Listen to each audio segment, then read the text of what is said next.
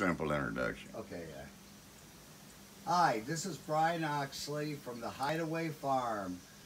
We're going to hear from Chance Martin, the voice of the devotional you're going to hear soon. Chance?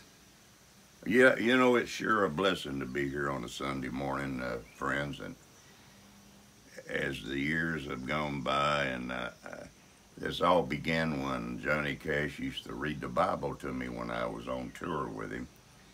You know, we might be in Las Vegas, he'd call and say, Chance, you want to come up to the room and I'll read the Bible to you?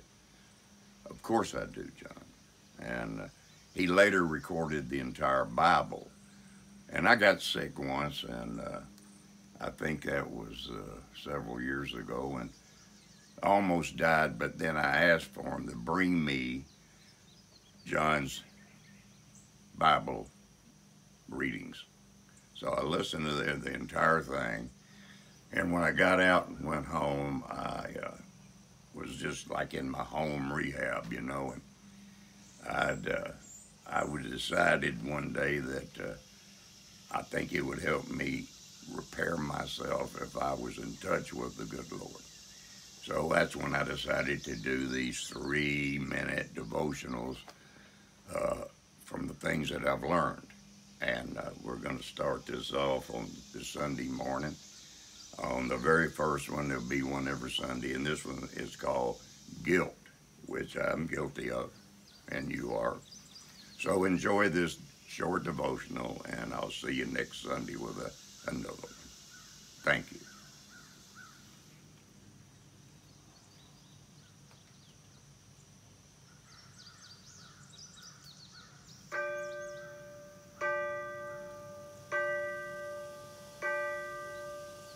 The devotional, the promises from God's Word. Guilt. 1 John chapter 1, verse 9. But if we confess our sins to him, he is faithful and just to forgive us and to cleanse us from every wrong. In Isaiah chapter 55, verse 7. Let the people turn from their wicked deeds. Let them banish from their minds the very thought of doing wrong. Let them turn to the Lord, that he may have mercy on them. Yes, turn to our God, for he will abundantly pardon. In 2 Chronicles chapter 30, verse 9. For if you return to the Lord, your relatives and your children will be treated mercifully by their captors, and they will be able to return to this land. For the Lord your God is gracious and merciful. If you return to him, he will not continue to turn his face from you. In the book of Psalms, chapter 103, verse 12, he has removed our rebellious acts as far away from us as the east is from the west.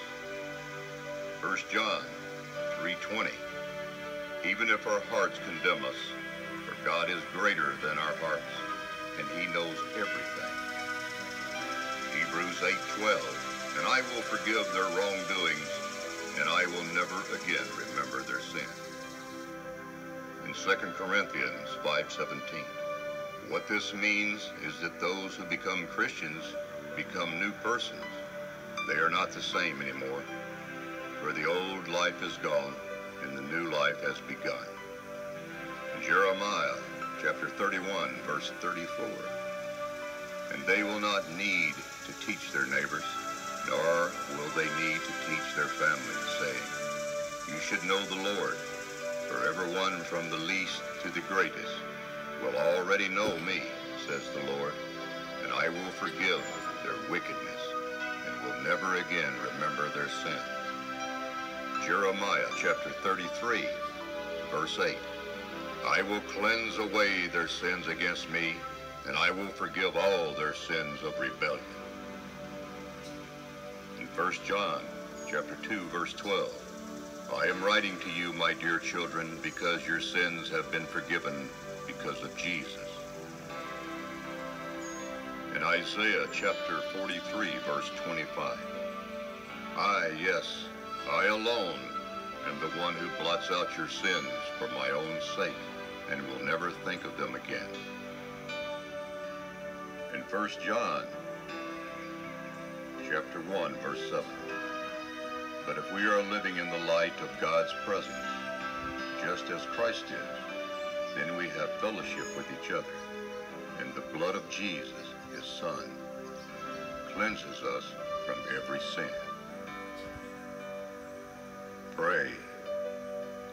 Pray and read the Red today.